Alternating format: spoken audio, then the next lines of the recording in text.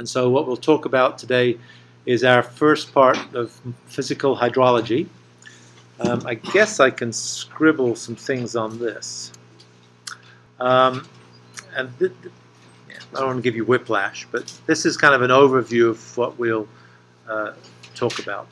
And we made the point last time that when we're talking about contaminant hydrology, there are kind of two different parts of it. The first part is multiphase flow and transport. So when you drop gasoline into onto soil, or if it leaks from an underground storage tank, or if it's a denser than good initiative, if it's a denser than water compound, then it will travel as a free phase, gasoline on its own, until it gets somewhere. And we'd like to know how it travels that way. What are the kind of mechanisms that we have to take into account? Because that says something about where it will go, how far it might go in the subsurface, where we might look for it, what the volume of it might be and its distribution in the subsurface, whether it's all in one point, one location, or whether it spreads out, whether it's above the water table or below the water table. So those are questions that we might like to ask ourselves. And so we need to understand a little bit about the mechanisms by which it migrates as a single phase, as gasoline itself. That might take the first few weeks, few months, until it gets into that position. And then after that, if it doesn't biodegrade, gasoline tends to biodegrade quite quickly, in months to years. But some of these other denser than water organic chemicals don't. They're there for decades and have been in situ for decades, 50 years plus, Second World War era plus. And so if that's the case, then the question is, how quickly do they dissolve in water, and how are they carried downstream to somewhere that someone might drink them in their drinking water? And so there's those two very distinct components in what we'll deal with. So the first part is dealing with talking about capillary behavior. And again, I guess I should plug things in, not around my leg. So this will work. And so maybe the easiest way to think about this is to think about a swimming pool.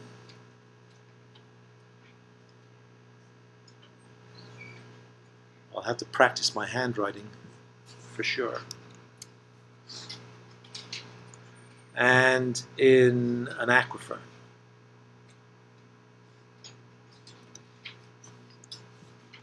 And so the swimming pool idea is you have a swimming pool and it's filled with water, and you have the misfortune to drop some gasoline in it.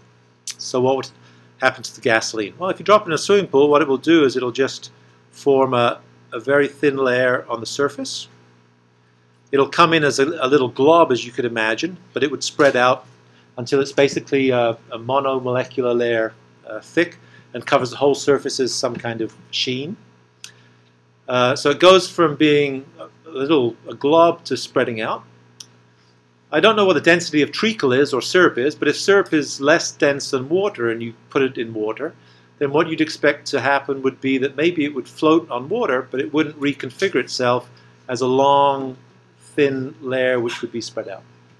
And so there's something to do with the behavior of those compounds that is different in one case, it's surface tension, that causes one to act differently.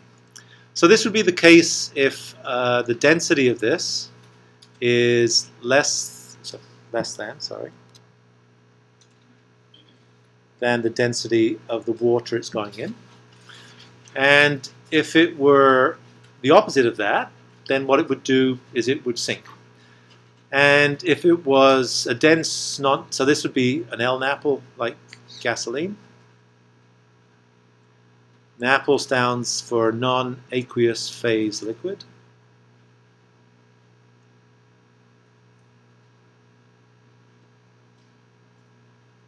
So in other words, it doesn't have any water in it at all, non-aqueous phase liquid. Which means it doesn't really mix with water.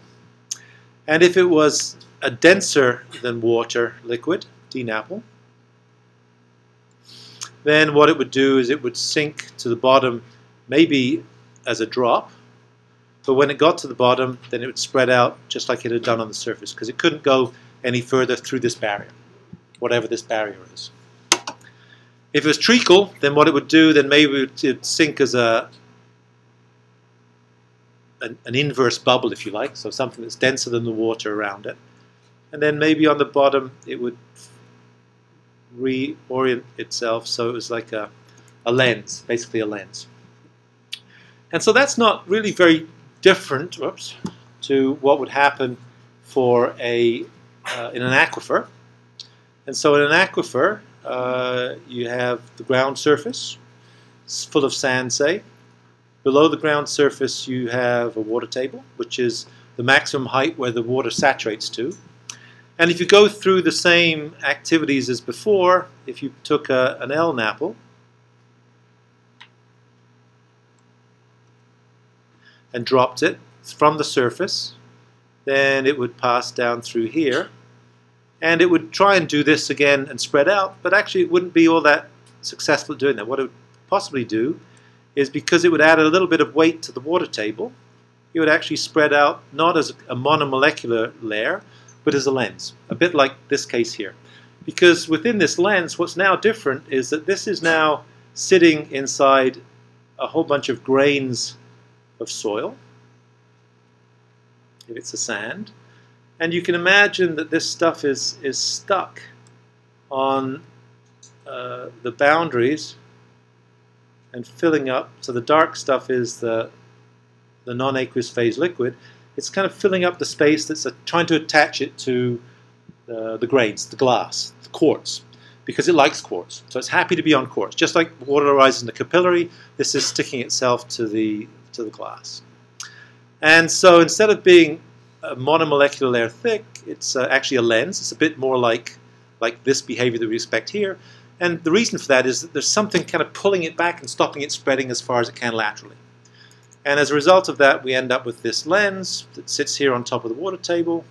And if we wanted to suck that out, we'd put a straw in here and suck it out. And we'd want to know, how big is this? What's its saturation? We haven't talked about yet. What's its distribution? Is it fully non-aqueous phase liquid, or there's some water linked in there? Is there some air left in there? Is there a chimney above it where there's a smear of this other stuff that's left within this chimney? And that would all be interesting stuff we'd like to know to be able to say something about what it looks like in the subsurface and where we recover it. If we take a Dean apple and allow it to go through, I will have to get in practice in writing again on this thing, then because it's denser than water, it would be happy to hit the water table. Why would it stop there? It wouldn't. It would just keep on going down. And it would do exactly the same thing when it hits some barrier. This is one of your questions in the quiz. This is what we refer to as a capillary barrier.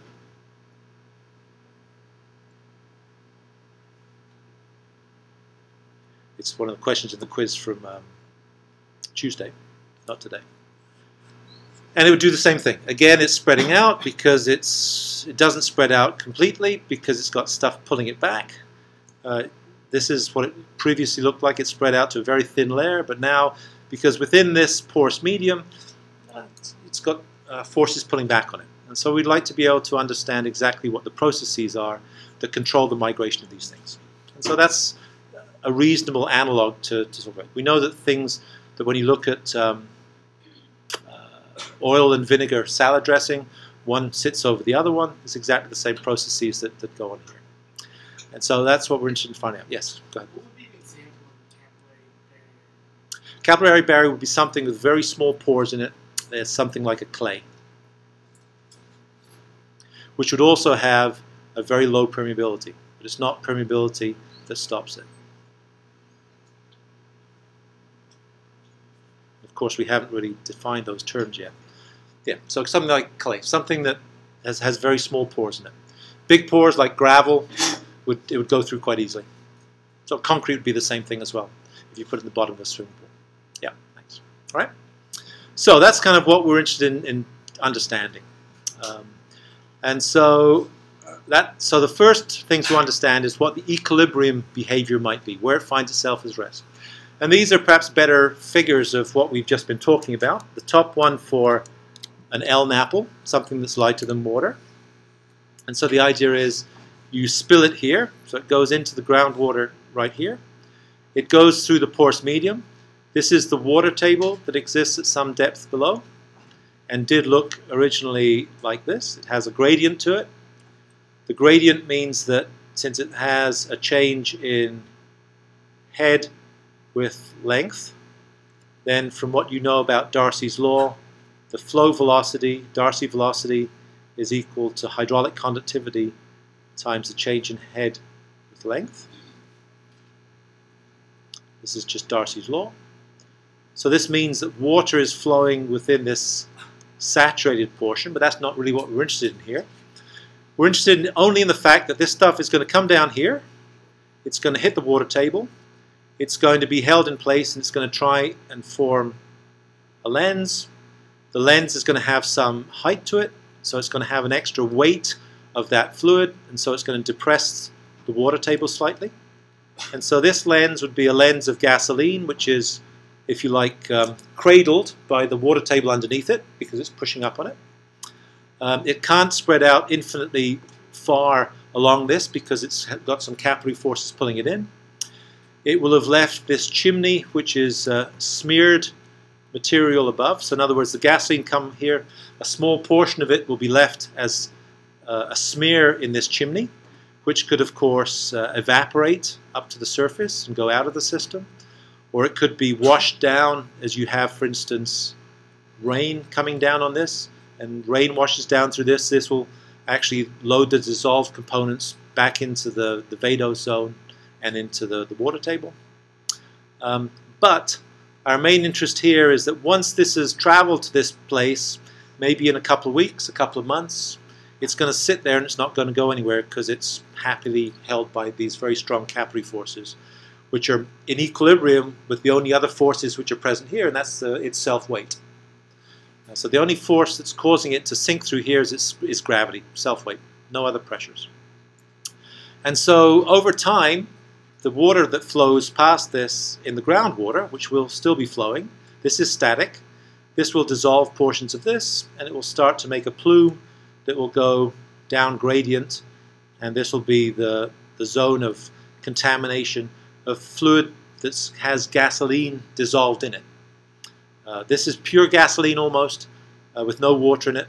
This is almost 100% water with trace amounts of the contaminant in it. And so that's what the behavior is that we'd expect for an L-napple, lighter than water. For D-napples, we don't have any such constraint. So anything that we put into the top here will do exactly the same as before. It'll be happy to go down vertically. It'll leave a smear as it goes down vertically. But as soon as it hits the water table, there's no reason why it should stop. So it'll just keep on going.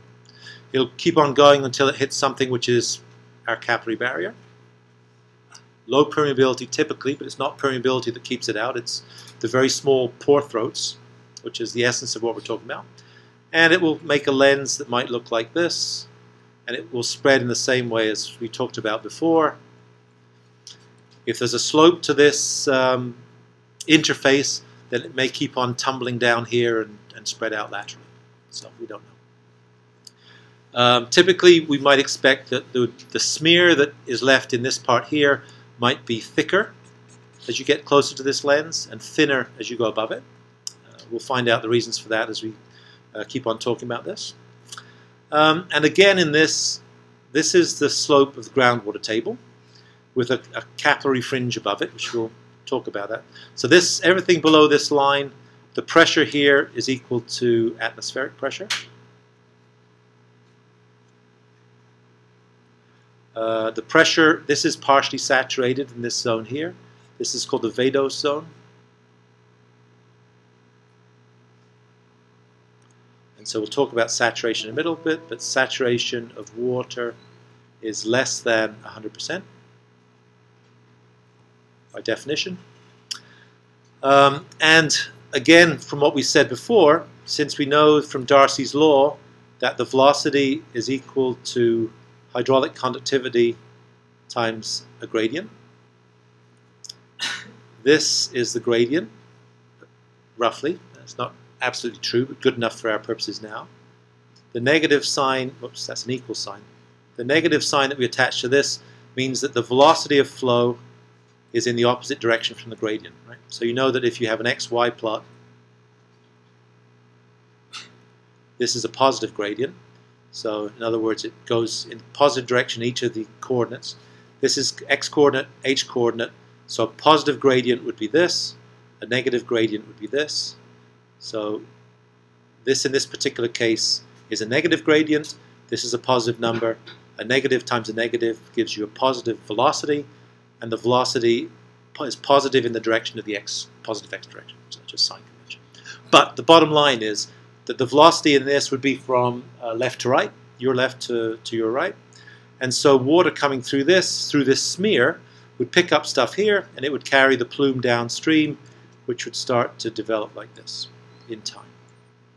And so this stuff would be laden with dissolved gasoline, not gasoline, organic materials, not because gasoline would sit on the surface, and this stuff would be relatively pristine because it's coming in from the upstream. So that's the kinds of systems that we'd like to be able to understand. And so to do that, and it's basically shown in a cameo exactly what we're interested in figuring out here. These are what the two systems look like. They look slightly different to each other. One has gone down to a capillary barrier. One has stopped to the water table. We have a lens present in each case that will dissolve in the water as it flows through it. And we're interested, in this case, what does this look like? Because this ends up being the source for contamination, which will be carried downstream. So that's our first question that we're attaching ourselves. And the questions are just arranged there. So that's kind of where we want to get to. I mentioned some course resources. The one that we'll use for this is Jacob Baer's book, I think 1990, yeah, it is 1998. So I don't think you need to get it, but it's a backup reference if you want to be able to understand more, I guess, about if things aren't clear from what we're talking about. So, two kinds of displacement. Miscible displacement is where we get stuff mixing. So in other words, you take a beaker, you put ink in that beaker, the ink spreads out in the beaker, it's miscible in that water. If you take these organic fluids or gasoline, which don't mix, then they'll stay separate. And so they behave differently. And so we need to be clear that we're talking about, in this first case, about immiscible displacement, how it travels as a free phase to get to some location where it's held by gravity forces trying to move it and interfacial tensions trying to keep it in place, versus it dissolving in the groundwater and then being carried away as a dissolved plume, which is miscible displacement. So we're not going to talk about this at all yet. And so we need to understand a little bit about some definitions. First definition is saturation. So if you take a porous medium, and say this porous medium was a bunch of grains that make up the solid, and around those grains we have some void space. If you could somehow magically centrifuge this so that all the grains would end up in one part,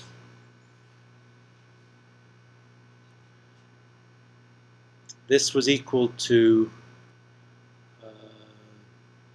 the total volume, which we could also call equal to 1. I always do my volumes with a line through them. So Vt with a line, V with a line through it, sub T is this height. So if you like, then the volume of solids would be this amount. The volume of voids would be this amount by proportion. And the saturation would be the proportion of this, which was water-filled. So in other words, this height here would be V water. And by definition, the saturation is equal to the volume of water over the volume of voids.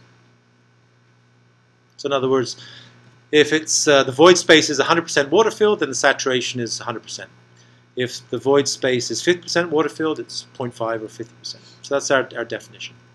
We can talk about saturation in terms of the saturation of water, typically SW, but we could also talk about the saturation of anything else that's in it.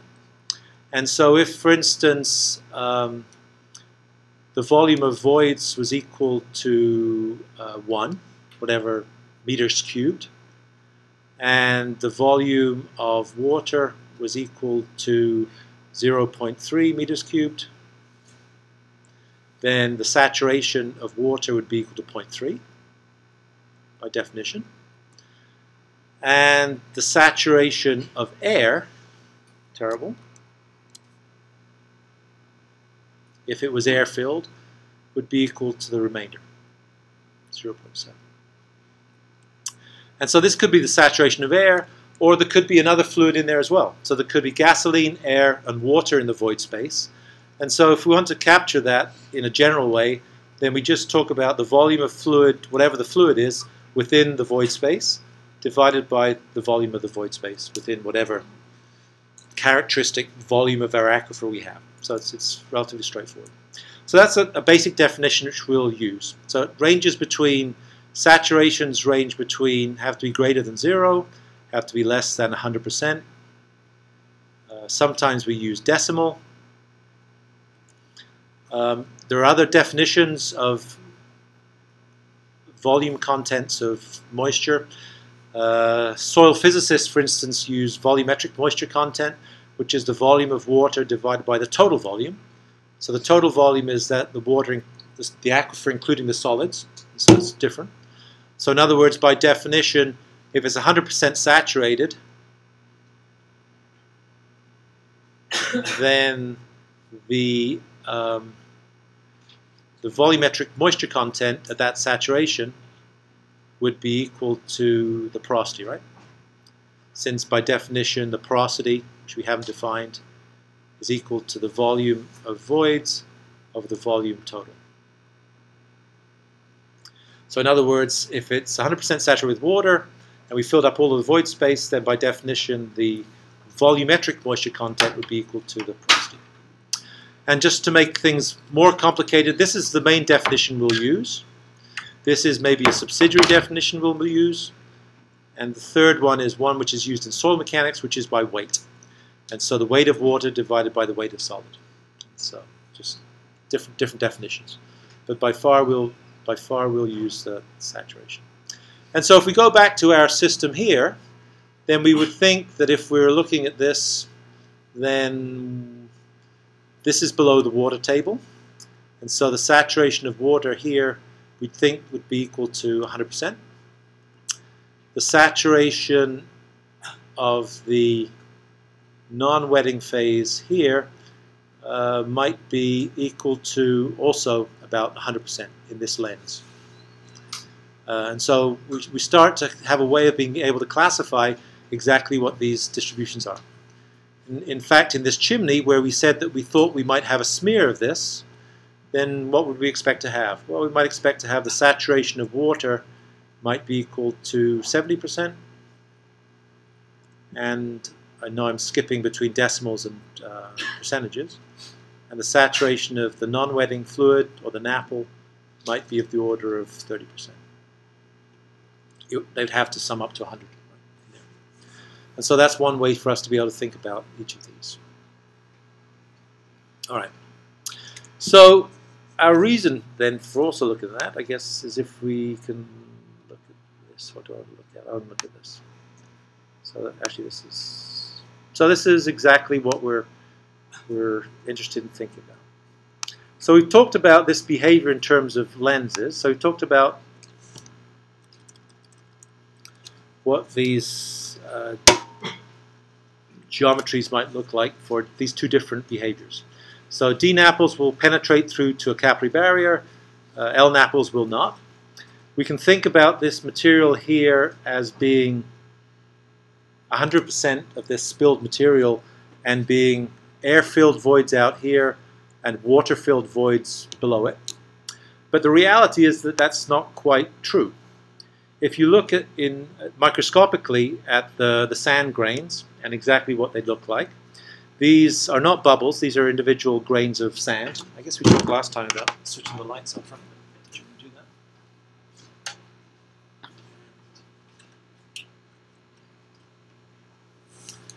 And so what you can see is that these would be grains of sand which abut onto a piece of glass. And you can see that around here, this is this meniscus of this little tongue, if you like, of this spilled D napple or an L napple that's pushed away water that's around it and actually then got trapped because presumably the forces that are attached to this front are holding it exactly in place. And so that's the kind of mechanism that we'd like to be able to understand, because that will say something about whether we'd expect that this invading fluid would completely fill the pore space here, or it would just be present as this kind of long finger or tongue where there's water in some of the pore space here, which is isolated relative to this. So we'd like to be able to understand the mechanisms by which that occurs. Maybe you can see it better in this one. This is another figure that does the same thing. So this is, if you can see this, I guess it can't go. So this is, again, a bead pack. It's had this, been filled with water. It's had this other stuff pushed in, this non-aqueous phase liquid. These are the grains you can see here, which are larger above than below. And you can see that this stuff traveling down has basically completely saturated this in this red fluid. But when it gets to this quote-unquote capillary barrier, because the grains are smaller, you'd expect the pore throats to be smaller, and it's got trapped by this interface here, and it's only kind of pushing itself away down, presumably where the openings are larger than the average here, and it's chosen these little fingers to be able to try and penetrate.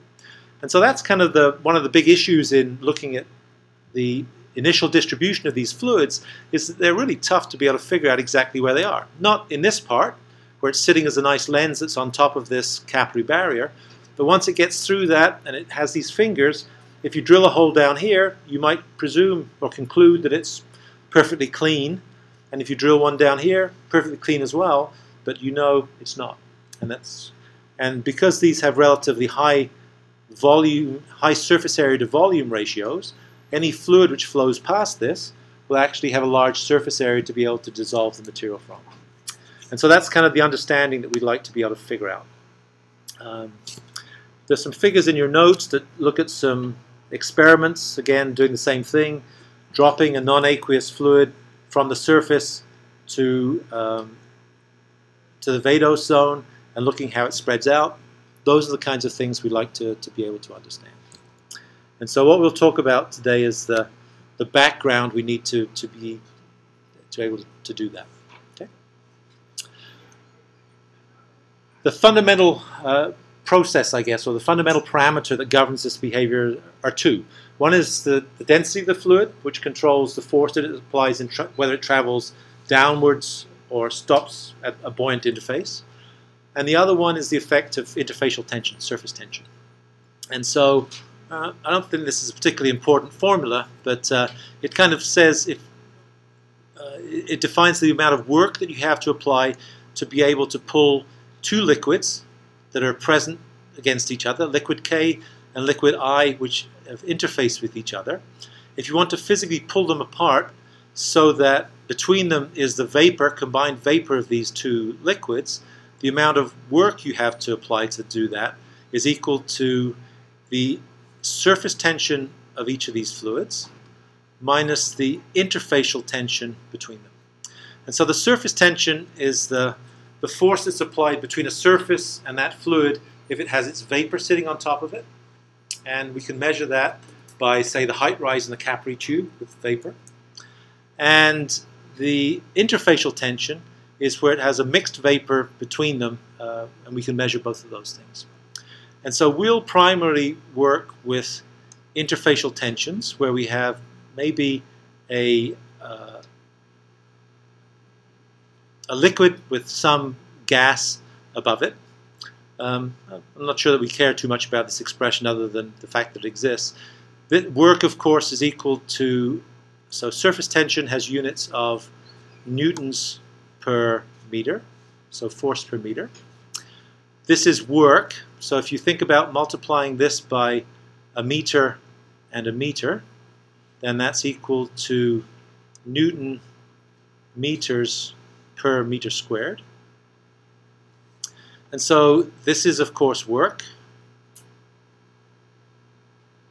And so this would be this. So it's actually work per unit area that you're pulling these apart. So that's more of a curiosity more than anything. But the important things are to be able to understand how that would relate to what we've talked about, putting gasoline on the top of the swimming pool or putting treacle on the top of the swimming pool, when you decide whether it would spread out or not. It's really a pretty straightforward idea, and that if you put a non-aqueous liquid that is lighter than liquid A on the top of liquid A, then it would exist as a lens, and that lens would have a certain interface angles between liquid B and the gas above it, which is this trajectory here, by liquid B and the liquid A below it, which is this trajectory here, and also at the interface between the liquid and the gas. So this could be air, this could be gasoline, this could be water. And so this three-point location, triple point, I guess you could think of it as triple point, is really a force diagram. So if we knew what the interfacial tensions are that are acting at this particular location as physical properties, then we can do a force balance. And if the force acting in this direction is larger than the sum of the two components acting in this direction, which is really what this is saying here. This is just a force balance.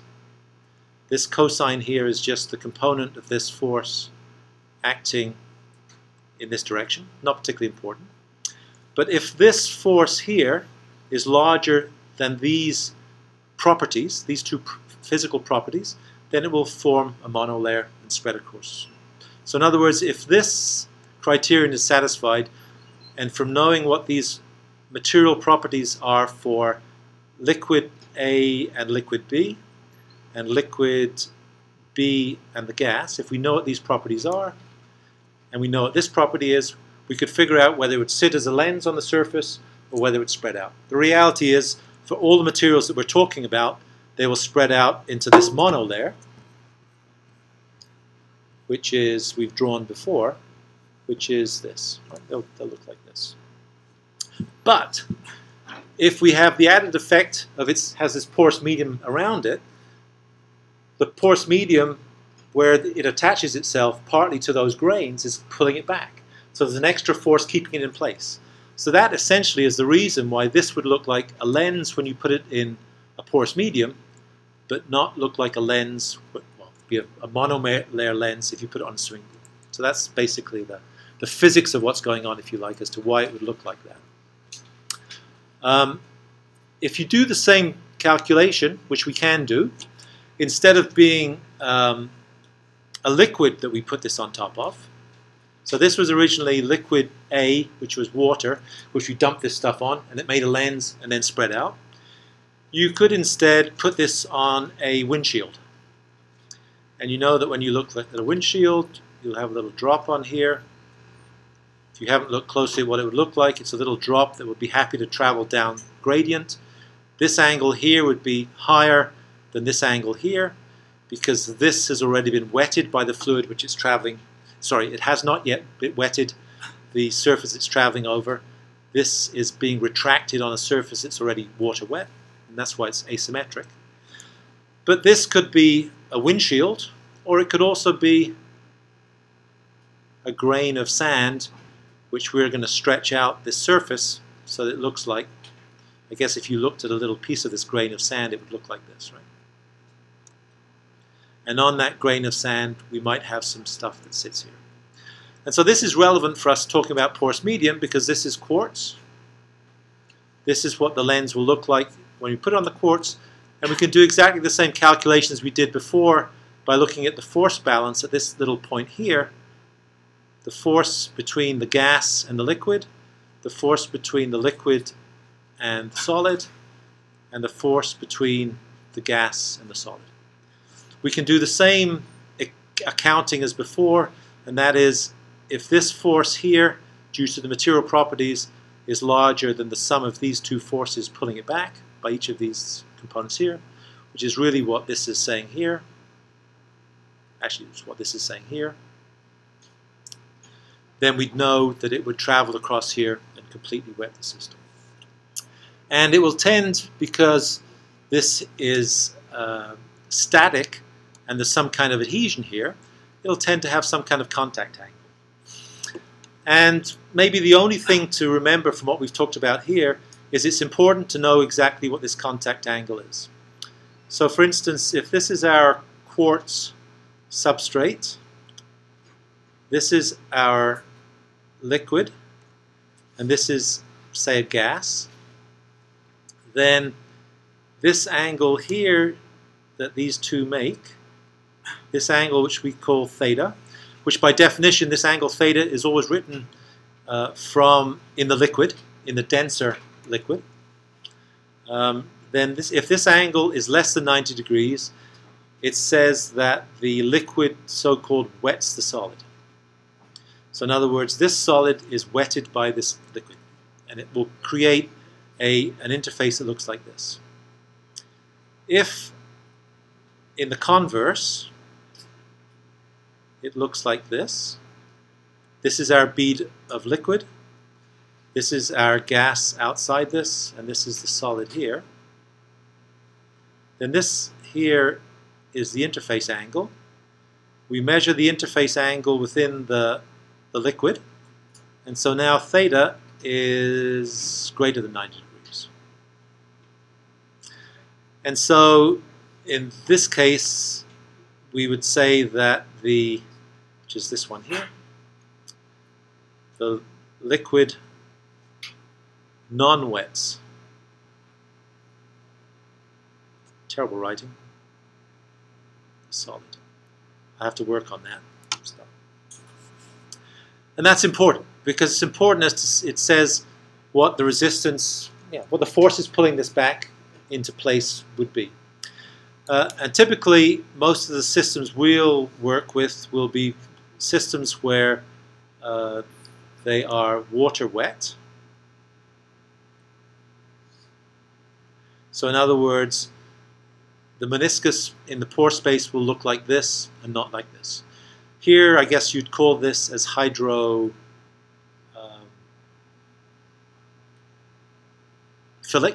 It likes the surface. So in other words, it loves the solid surface and it wants to cover it. Here, it's hydrophobic, and it doesn't want to see it's hydrophobic to the surface. It doesn't want to have any contact with the surface at all.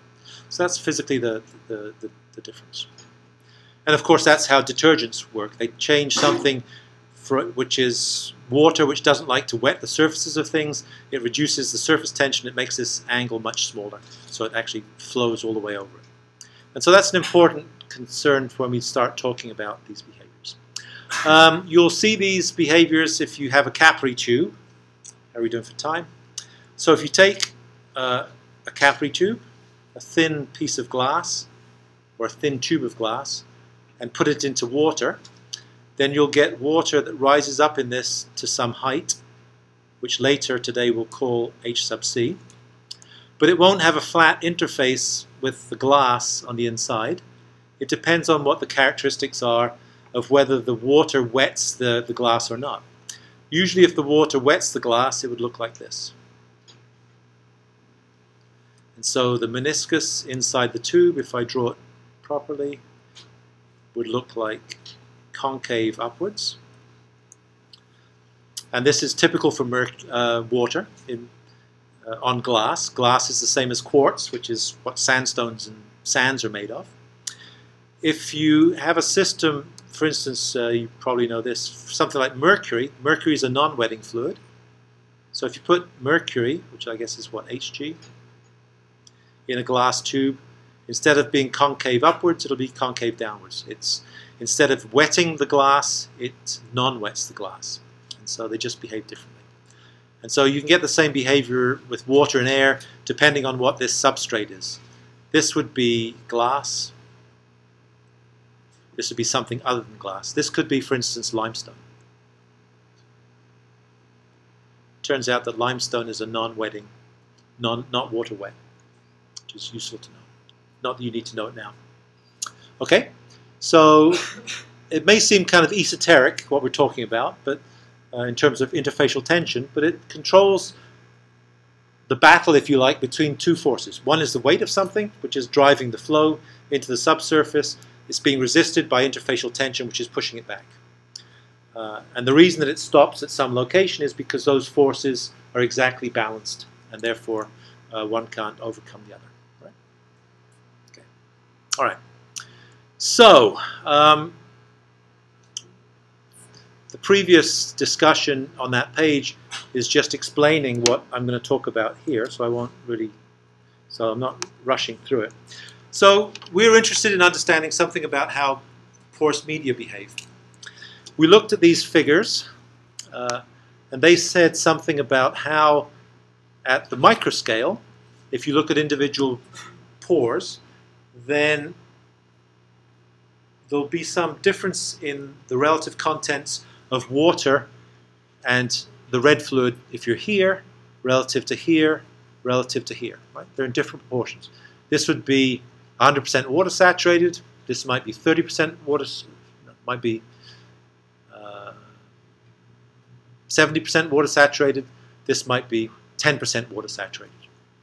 And so when we look at real materials, we can define behaviors simply in terms of this. This comes from Baer's book.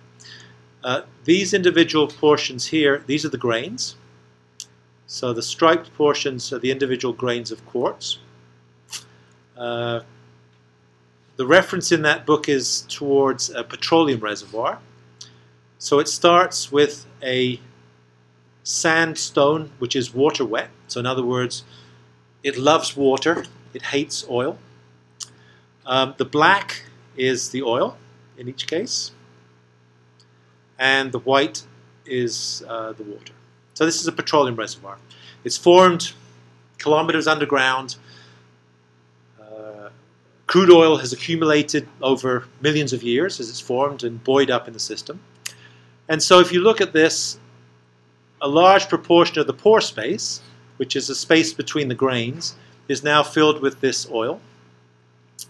But if you can see this, you can see right in here, I don't want to write on top of it, but right here, there's a little bit of white, water.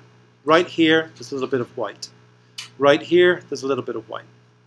And so if you kind of drew this out, and actually we might have a better picture of this, then you could imagine that if you had two grains that were touching each other,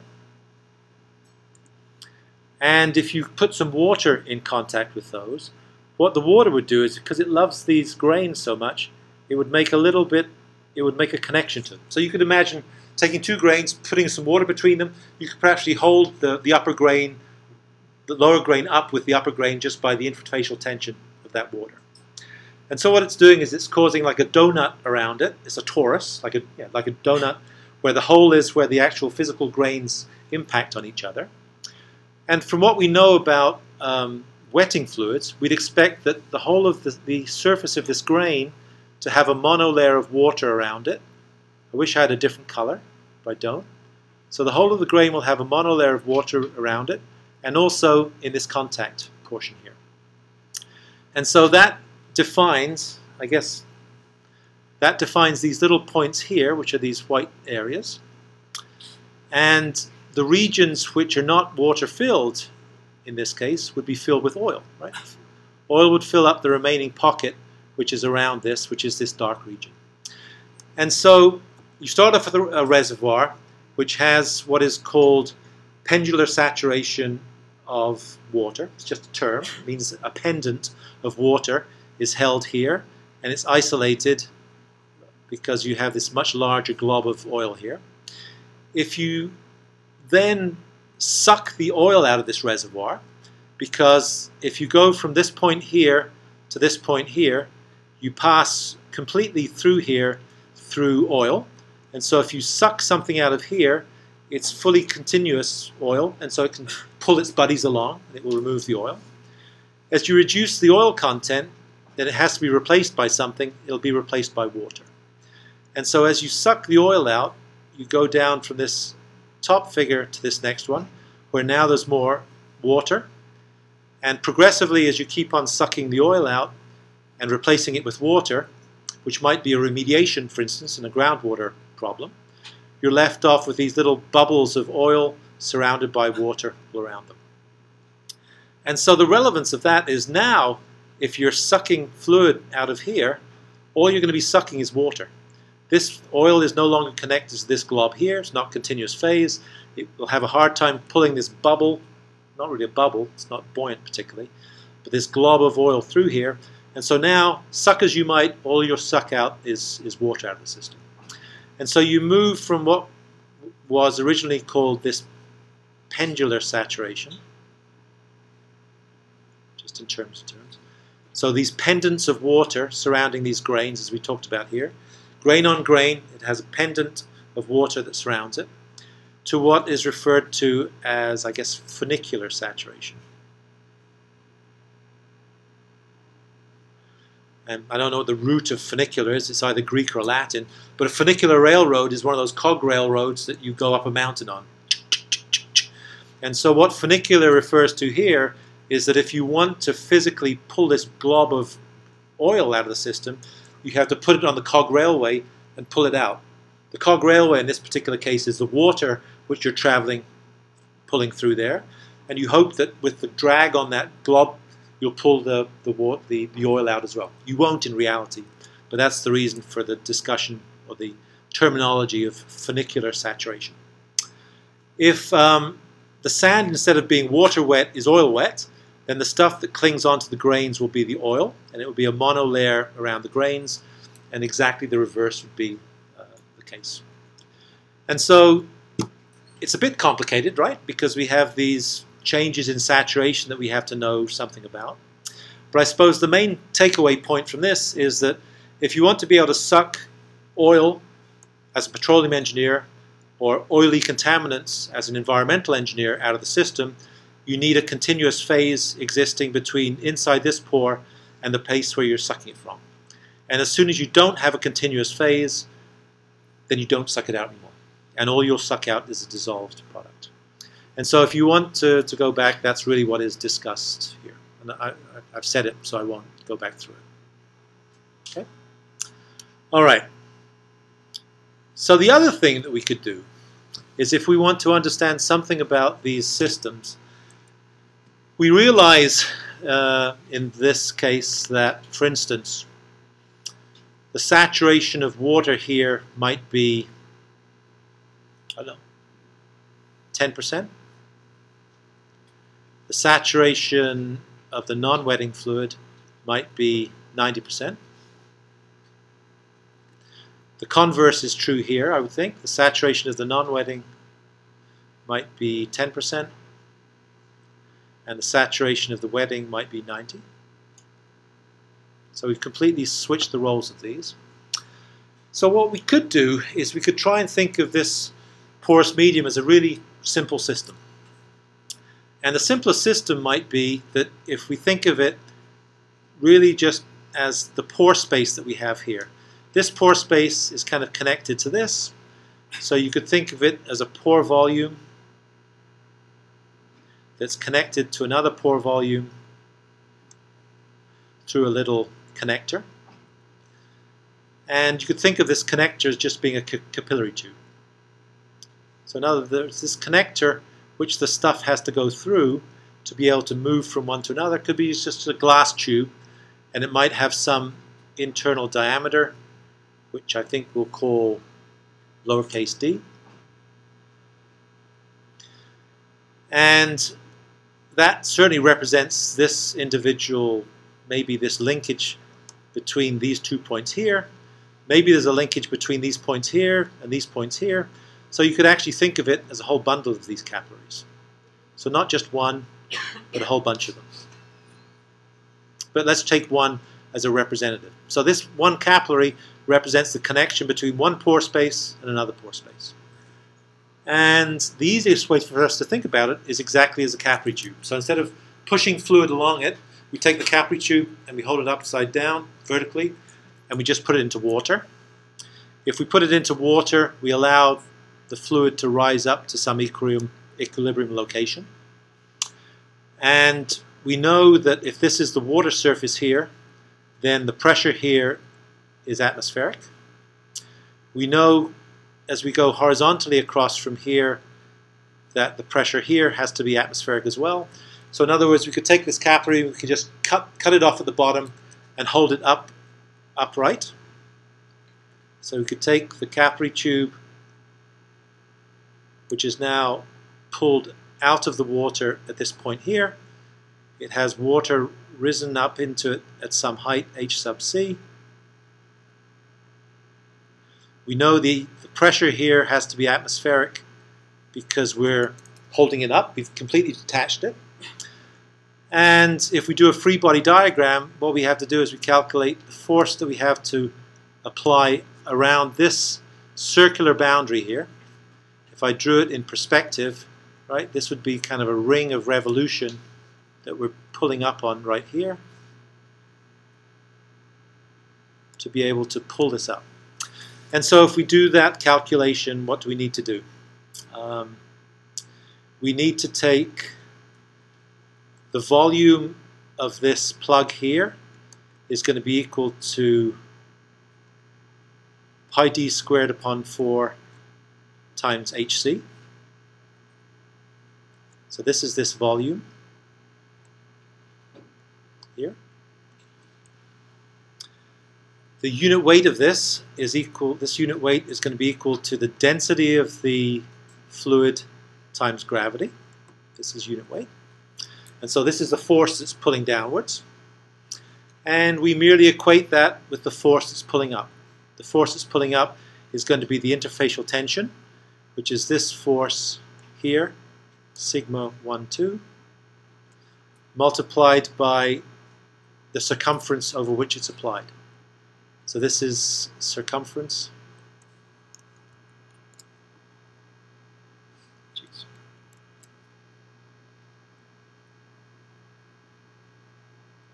Circumference, yeah.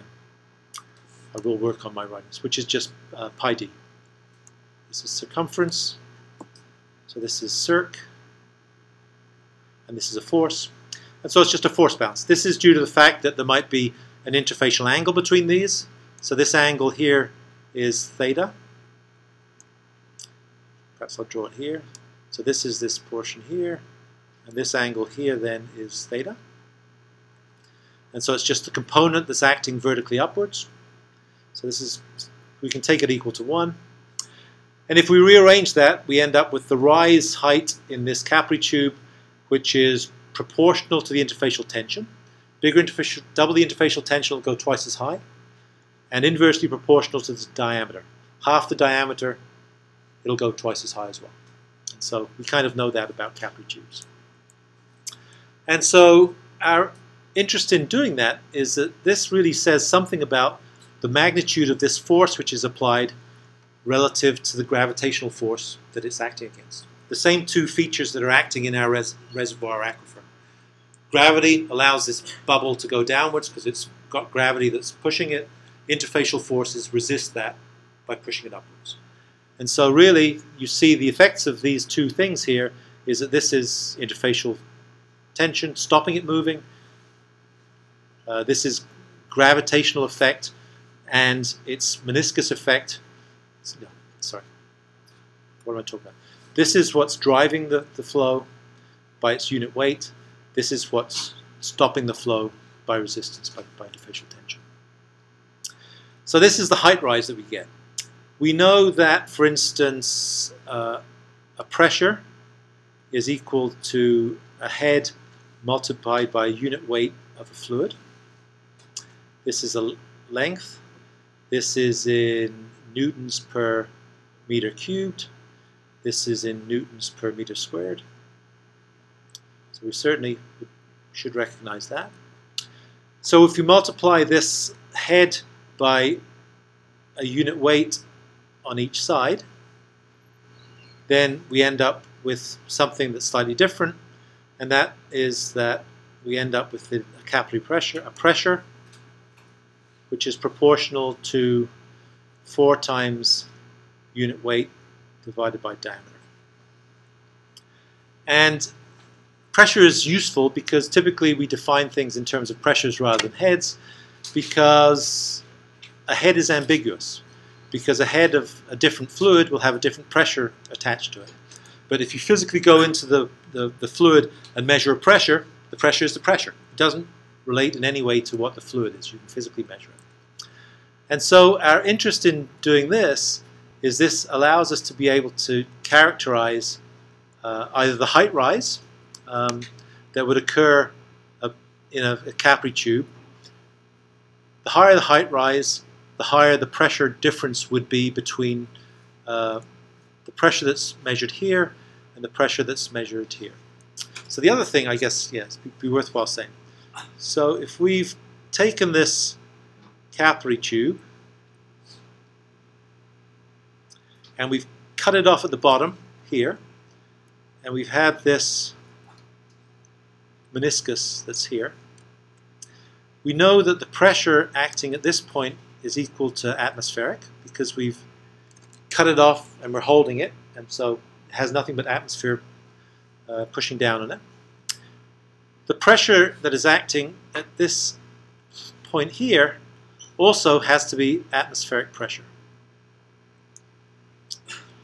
But what's the pressure that's acting immediately below this in the fluid?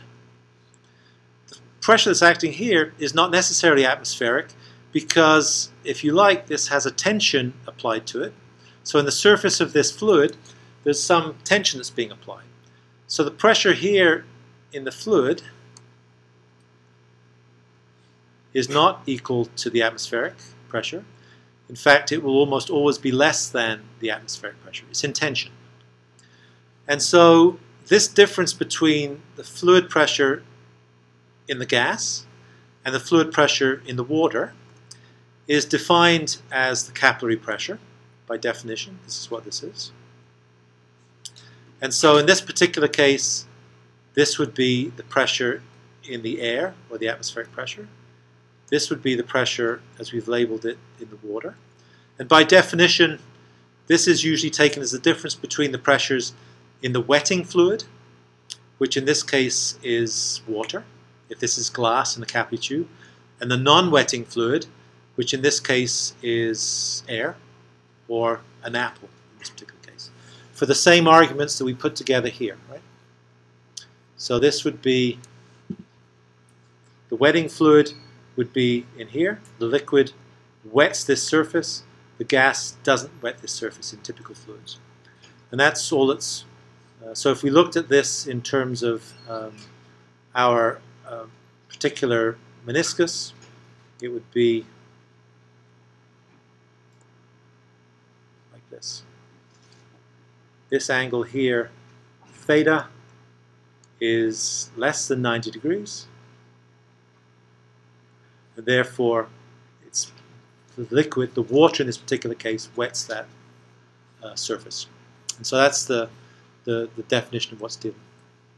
So we need a couple of definitions. The first is that we have a capillary pressure, which by definition is always the difference between the non-wetting pressure minus the wetting pressure. So in this particular case, the water pressure is atmospheric. The pressure in the liquid is in tension, so it's less than atmospheric. And so in this particular case, this would be smaller than this, and therefore the capillary pressure, I guess, would be positive, right? Capillary pressure would be positive. This would be atmospheric. This would be less than atmospheric, so a minus minus a larger positive should be a positive. So the capillary pressure would be positive in this particular case. Okay? So the only two important things to bring out of this are that if we look at two pores connected by a capillary, we can think of it just as a capillary tube. If we think of it as a capillary tube, then the resistance to flow along that tube is proportional to the interfacial tension and inversely proportional to the diameter. A big tube, it will displace very easily. A small tube, you'll have to provide a large pressure to move it. In the same size tubes, if you have a higher interfacial tension, you need a larger pressure to move something with a larger interfacial tension versus a small. And that's because of this scaling. And so a fundamental parameter that we'll use is this capillary pressure to be able to understand how we move fluids in bead packs as we do that. Okay. What else do we need to talk about? That's probably enough. The other thing that we could do, and I don't think we'll belabor the point, is that instead of taking two pores in which we move fluids between through this capillary tube, another idealization, if you like, of a porous medium would be to take it as a whole bunch of marbles. And if you have a whole bunch of marbles, then the simplest component of that bead pack, depending on how it was arranged, you know, the one repeating geometry, if it was a center-faced cubic packed system, would be just to take two marbles that look like this, where if you added water to them, then it would behave just as we kind of talked about before, is that you could think about having water that would hold these two things together. It would be present joining these two things. Conceivably, you could hold the top one and it would suspend the bottom one if it was strong enough, if the interfacial tension was strong enough. But the other thing that you could imagine, if you think about this thing in 3D, is that there are two curvatures on this. There's one curvature, which is this curvature here.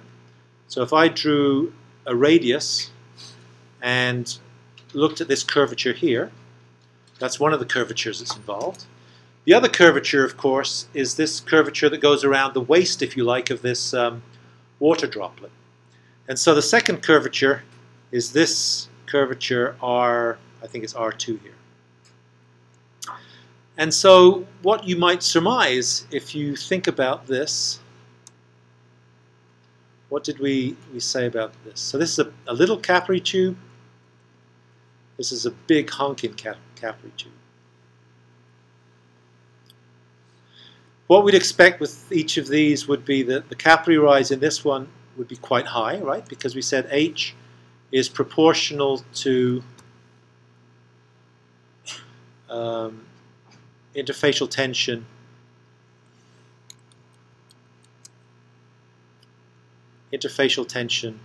and diameter. This, of course, is diameter. And so this would have a high height rise. This would have a low height rise. These are both H sub C's. So because this is trapped inside a very small capillary, you could imagine that the radius of curvature of this is pretty tight, and the radius of curvature is pretty open. And so it actually turns out that the capillary pressure is also proportional to this interfacial tension over D property. So you can imagine this as being really quite curved because it's got to fit inside this narrow capillary. And you can imagine that in the limit, as this was a really big capillary tube, it would basically, the height rise would be 0, whoops, and it would be almost flat. So it'd be a very large radius of curvature. So the capillary pressure is actually proportional to, inversely proportional to the radius of curvature. So this has a very small radius of curvature, the pressure is large, small radius of curvature, big pressure, big radius of curvature, small pressure. Okay? And so that is kind of manifest in what's referred to as Laplace's equation. This is the capillary pressure. It turns out that the capillary pressure, it's just another way of saying the things we've already done for a capillary tube, is equal to the interfacial tension of the fluid on the glass multiplied by the reciprocal of radius, I guess, 1 dash, and I guess this is radius 2 dashes. So there's two radii of curvature that are important. We're not going to derive it, but it's really saying something very similar to what's going on here. And so all you need to remember is that if you have something that's very tight pore space, very small pore space, it's going to have a very small diameter or result in a very small radius of curvature, and it's going to take a very big pressure to push something through it. And that's entirely consistent with our idea of a capillary barrier. It drops down to this thing. All of a sudden, it goes into something where the pore space is so small that it needs a huge pressure to push it through there. The only pressure it has to push it through there is its self-weight, and so it can't do it.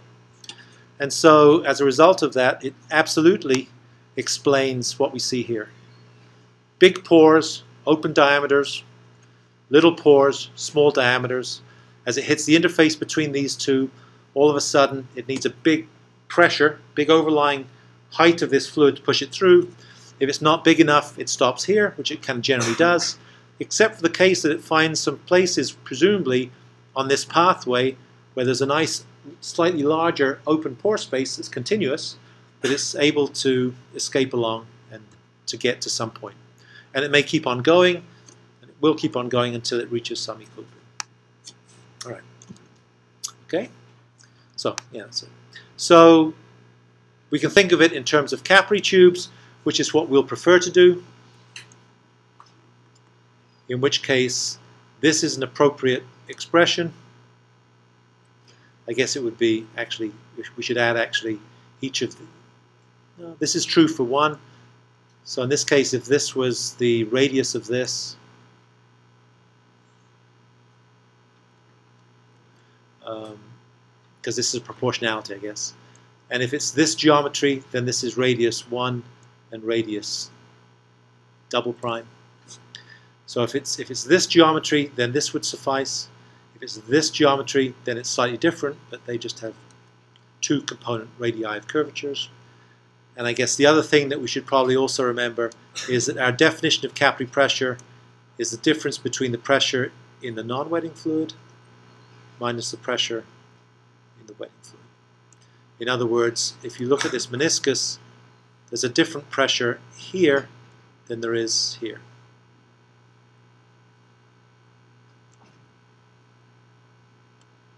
And that's a basic summary of where we are. So what's the relevance of that? The relevance is that if you think of a microfluidics, this is all the rage in looking at printed circuits. You can make a nanoscale printed circuit and look at fluid transport along these. So if you could imagine a very idealized porous medium, which is a tube that, as you go along this tube, it starts out relatively narrow. So this is just a circular tube. Then it bells out. Then it narrows again, bells out, narrows again, etc.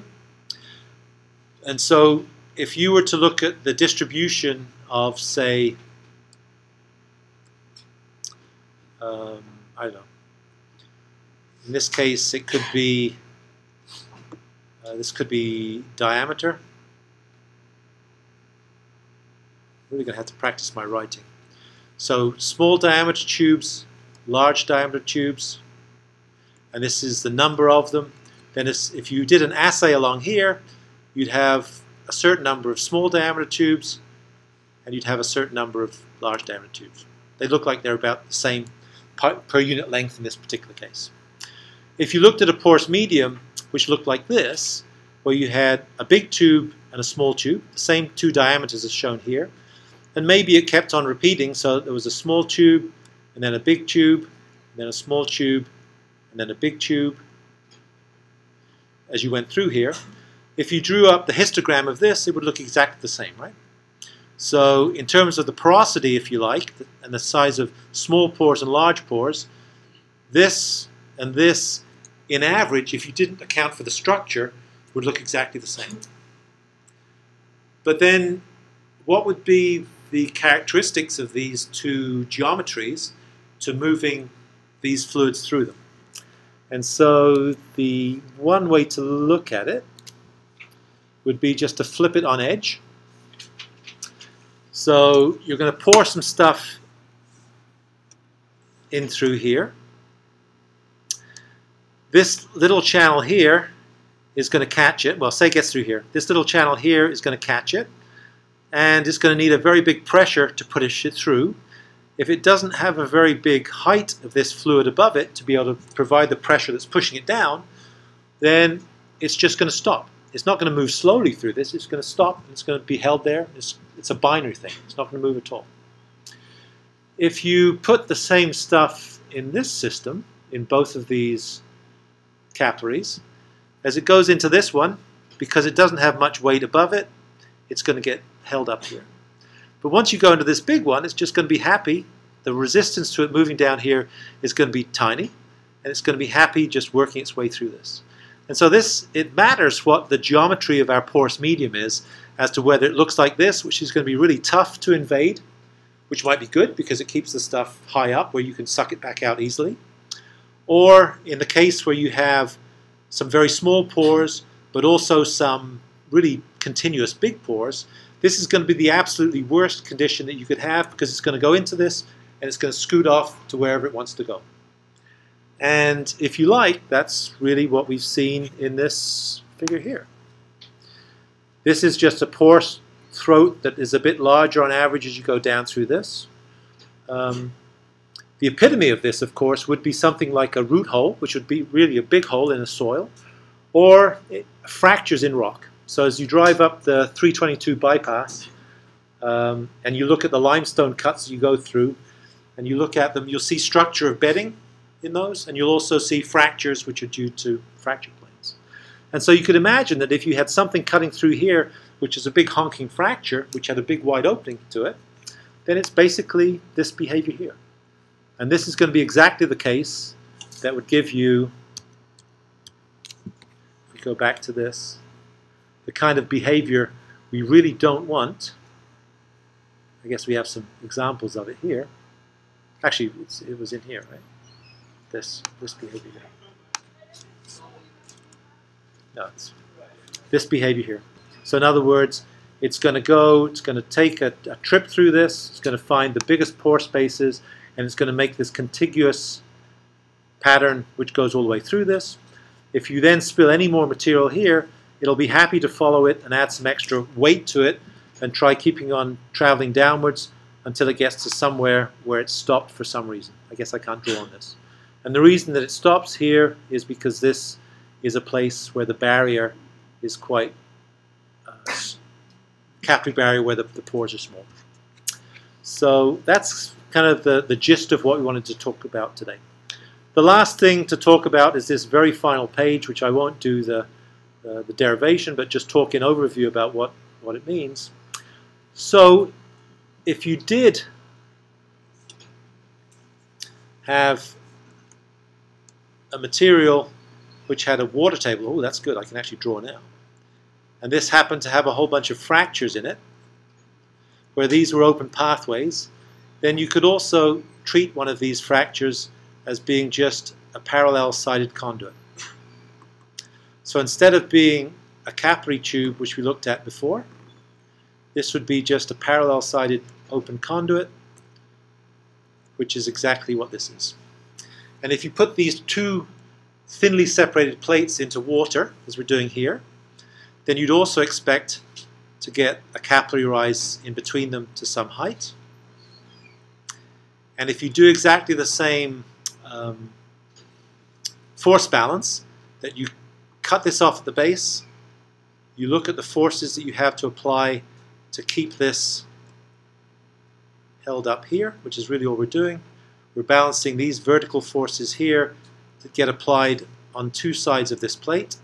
So this is the interfacial tension here. This is the weight of this, which is equal to this height here, h sub c times the width, b times the length into the page, which is w. So this is volume, this is unit weight, so this is overall weight. This is the interfacial tension pulling up. It's on two sides and it's over some length and it might be at some angle, and this is the force acting upwards. This is acting downwards. You do the balance and you get two relationships. One is the height rise is again proportional to the interfacial tension and inversely proportional to how big the capillary is. Smaller it is, the higher the rise will be. And the capillary pressures we could surmise, written in the same notation as before, the non-wetting versus minus the wetting pressure.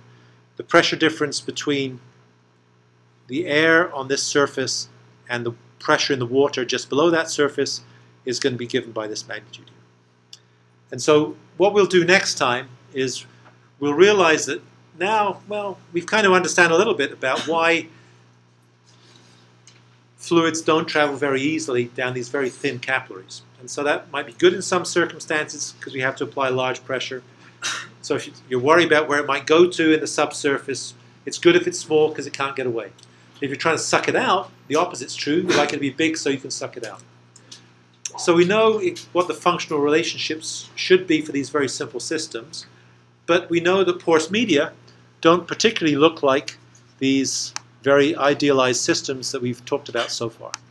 So what next time we'd like to look at is how do we characterize behaviors not in terms of these very simple geometries that we've talked about, capillary tubes, but how do we take an aquifer that might fill this box and describe in some way the relationships between the pressure that we have to put into it to drive it relative to the resistance to it flowing. And that's what we'll do next time. I don't stop to ask any questions, but we're out of time, but I'm happy to take questions now or as you step out. Okay?